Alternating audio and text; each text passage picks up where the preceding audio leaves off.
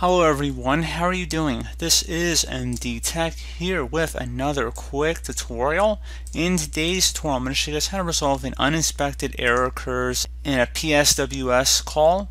So if you're using Microsoft Exchange or an Office 365 application and you're coming across this issue, in today's tutorial I'm going to show you guys how to hopefully resolve it without too much of a hassle. And we're going to go ahead and jump right into it. So you want to open up the browser you're having the problem with, and then select the menu icon near the top right corner of the browser screen. It should be a three-dotted vertical icon. So go ahead and just left click on that, and then select the More Tools option, and then select Clear Browsing Data.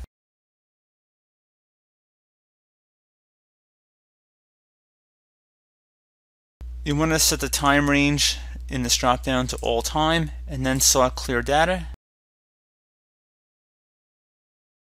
Once that's done, you should close out of here, restart your browser, and see if that has resolved the problem. Alternatively, you can also try using another web browser, and if you're having problems in other web browsers, try clearing the browsing history and cache in those as well.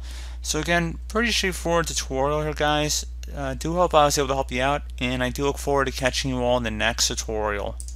Goodbye.